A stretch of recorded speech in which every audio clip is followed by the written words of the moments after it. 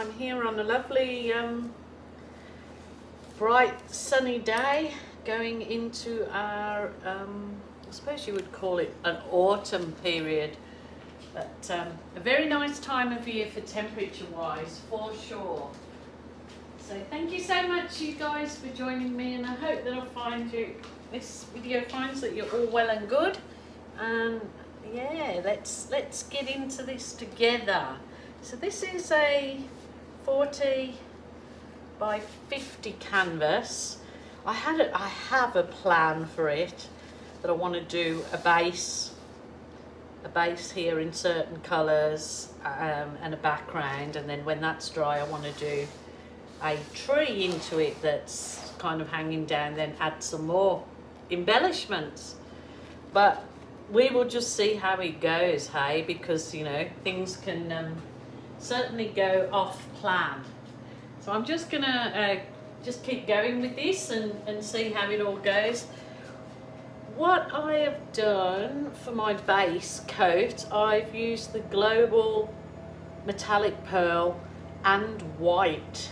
So the mostly white with metallic pearl gives it then a little bit of sheen, and I've added a little bit of the ultraviolet purple to my white because I wanted it not a white, it's a very lilac-y white. So that is going to be my base up the top here anyway. I'm not sure whether I want to put any in there at this point in time, but we will see. So I've got this nice lilac-y base. Offset spatula to spread it. I just find this fantastic little tool. Now I'm really hoping that where I've done those pencil lines, they don't come through. It's usually better if you use an acrylic pen, because then the acrylic just melts into the paint as you're painting it, kind of thing. But it'll be fine. Hopefully if I end up doing my tree silhouette up here, it'll all be blocked in anyway. So we just see how it goes. Not too worried about the very edges at this point in time. So it's sort of, yeah, nice wave on the bottom to put a base down for my shape.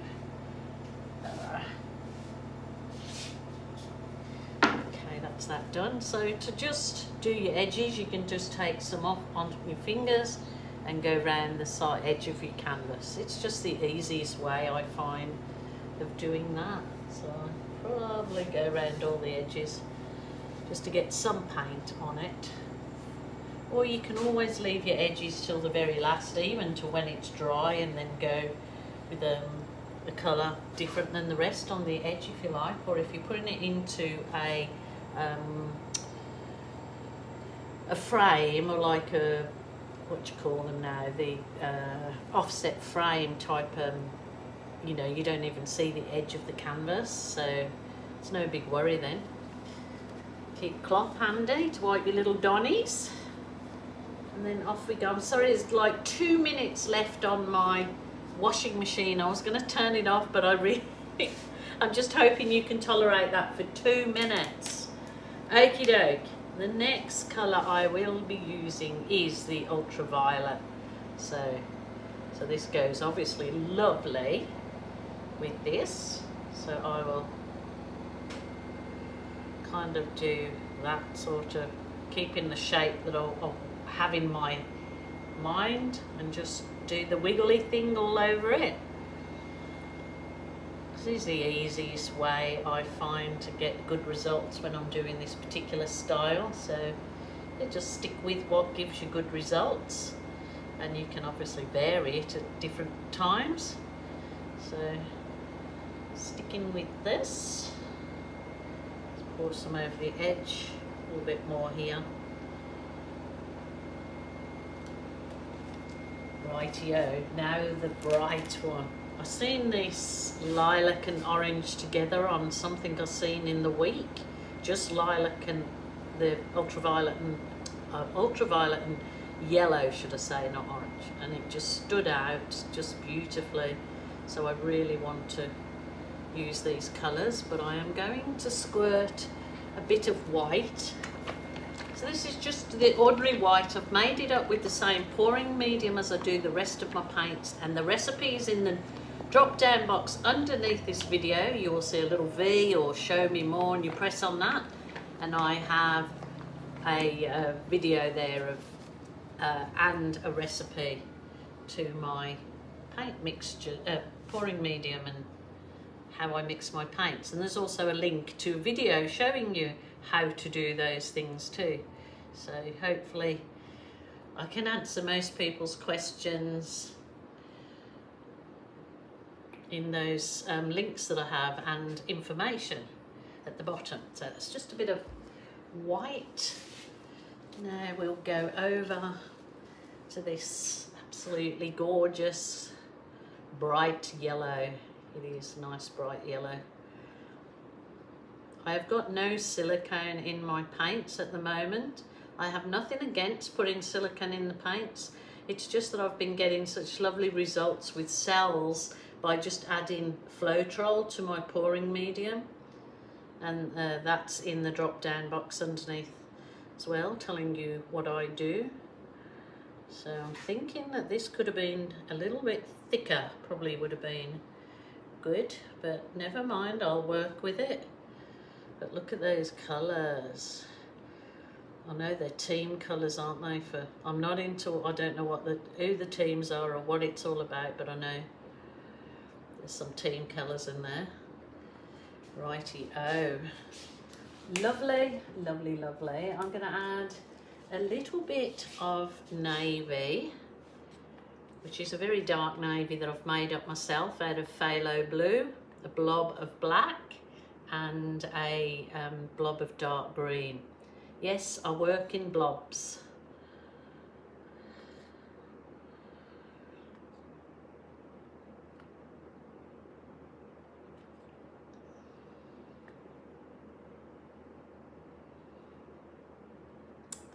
Beautiful. That's just lovely. Like it. Might just add a swirl of the same lilac here to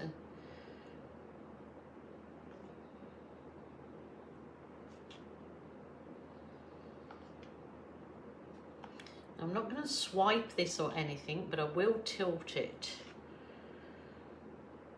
Okie doke. Lovely. Lovely, lovely. Oh, okay. Let's kill it off. Let's do me tilty thing. So I'm just tilting it just nice and gently. It's just to put the sort of spread the paint out and run off a little bit of the excess, I suppose. You just do it nice and slowly. Don't rush it. If you feel the paint's rushing off too quick, just slow down. That's my washing machine, the good old Samsung, playing some little music to me. Samsung must know that washing is a poopy job, so they give you some music to cheer you up while you're doing the menial chores that we all have to do around the house. That's my theory anyway, adding music to a washing machine. I'm tipping it back up because I'm going to try and get a bit more. Yep. Okay, that's just beautiful.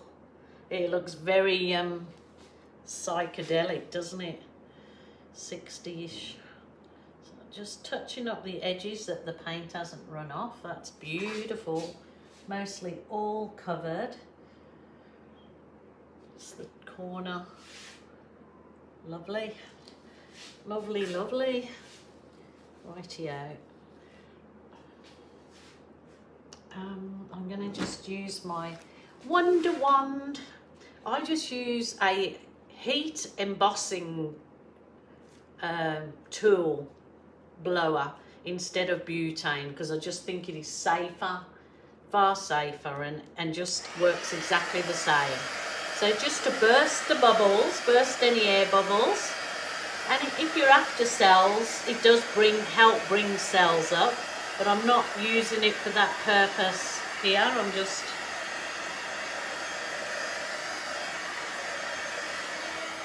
okay.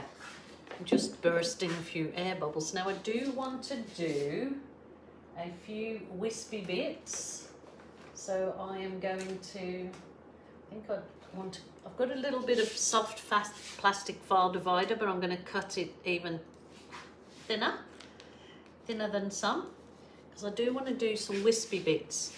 But in my wispy bits, I've got, this is just titanium white from Amsterdam mixed with Floetrol only, and I use it just to give me a bit of lace, so I might put a bit of that in there too. Oh, actually what I think I would like to do is I'll like to blow, let's blow some bits up. So just get a straw, this is just, comes in a pack, it's stainless steel, and I like the silicone bit, which is the normal bit that you'll put in your mouth, but it's good for this because I use it, you know, it's good that you can sort of direct where the blow is going to go.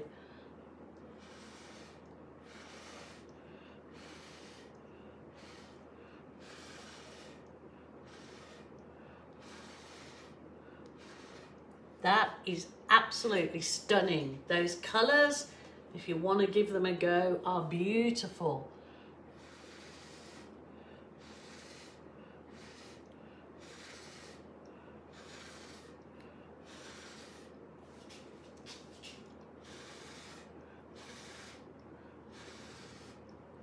Lovely, lovely, flipping lovely. I love them. That's a really lovely colour combo. So there you go. Doing a bit of wisps because this is going to be part of my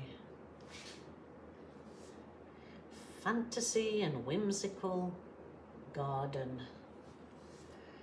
So it's nice if you can rub, or you know, take your soft plasticky bit through the area that's got the Floetrol white in it, because it just helps add some lovely delicate sort of lacing to come.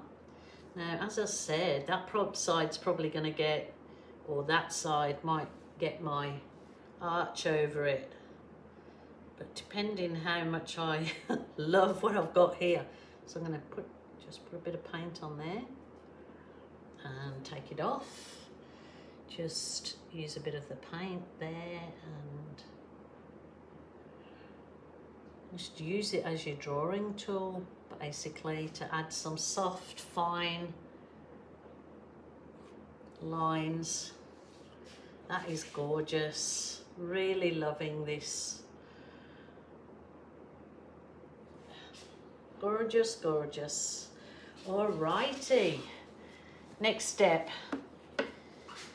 Now, I think I will start with the larger balloon. The balloon is the best tool for me for getting effects in my work. So much beautiful effects, love it. So this has been, I blew it up and it's gone down, it's nice and soft. Put the belly button in your finger and just give, just give it a good press. If the paint, oh my goodness, look at that. If the paint consistency is correct, it will come out a perfect balloon kiss. But if you've got a lot of paint on your canvas, or your paint consistency a bit thin, you'll find your balloon kisses fall in. That's still okay. Walk away and leave it for half an hour. I know I can be putting these kisses on another canvas, and I do when I'm on my own and I'm not doing a video. It's just that I want to concentrate on this one piece because I've really got somebody in mind for this particular colours that I just know these colours will go absolutely beautiful in their home. So keep going with it. It's actually, kisses are coming out quite good, so you are able, as long as you wipe your balloon off, go back in and kiss the same spot again. But I find if you kiss it with your paint loaded with paint, it just can send it muddy. but that is absolutely gorgeous. Gorgeous, gorgeous. Oh my goodness. And I like that I didn't swipe, that I've got these colours, solid colours. It just looks gorgeous. I am going to leave that with that size balloon. I will leave it to dry for half an hour. I'm going to go and have a cuppa, and I'm going to come back out and probably just put some smaller balloon kisses in with that. But those colours are just beautiful, absolutely gorgeous. So if you like the colours, go back to where I said and write them down if you want to give those colours a try. So I'm just going in with the smaller balloon. This one hasn't got any water or anything in it, it's just one that's gone down. So you can use some of your balloon kiss to add some butterflies. Oh, well, okay, that paint is not dry enough, but when I come back, it should work well. Just adds like a little butterfly in there, very delicate, as though you're some really fantastic artist that's drawn these butterflies in there. So various fireflies and butterflies, absolutely gorgeous. Just when the paint's a bit too thick, your balloon kiss will not adhere to it. So it's like I said, just come back, have a go again when it's dried a bit. Look at that. I'm not going to have room for my tree that I was going to put in. The idea being smaller kisses. Oh, look at that. Wow. Absolutely gorgeous. I'm sorry. Well, no, I'm not sorry if I get excited. I just think it's just a colour that I haven't done that particular colour palette. I don't think together. I've done it with other colours, but that is absolutely gorgeous. The idea that I wanted was this. I wanted to put the tree up the side, but I do not want to do that now because I'm absolutely loving it. But this was a pour that I did. Well, it was a dip, and it was only on this 20 by 25 canvas when I do dips that I'm doing for a video or to try a technique. And then all these different canvases that I leave, the small ones, because I don't sell these. I either gift them or they just stay there. My son comes along and he embellishes them. He just finds it relaxing. He'll just sit at the desk and embellish them. So he put this tree over the top of this dip, and it looks beautiful, doesn't it? He's done quite a few. Like I come in and, oops, sorry, I've just gone and rocked the camera. I come in and look through these little test canvases and then find that my son's been in and embellished. Obviously that was a flip cup. Then he's come in and embellished it with a butterfly. This one was obviously a ring pour, I think, and then he's just come in and embellished it with all these little fishies through here. And it's like quite lovely to come in and see what he, you know, he doesn't do it too often, but when he does it, I think, oh, that's so lovely that he finds it relaxing to come and do that. But there you go. I am not going to do much to this particular piece now. I was going to do more little balloon work, but I'm not. I am going to leave it to dry off a bit. If I feel that it needs anything when it's a bit further dry, then I'll just, you know, work with it. Maybe if I do need to put a few more little tiny balloon embellishments when it's dried off, then I will. I'll just give it a whiz with my heat wand.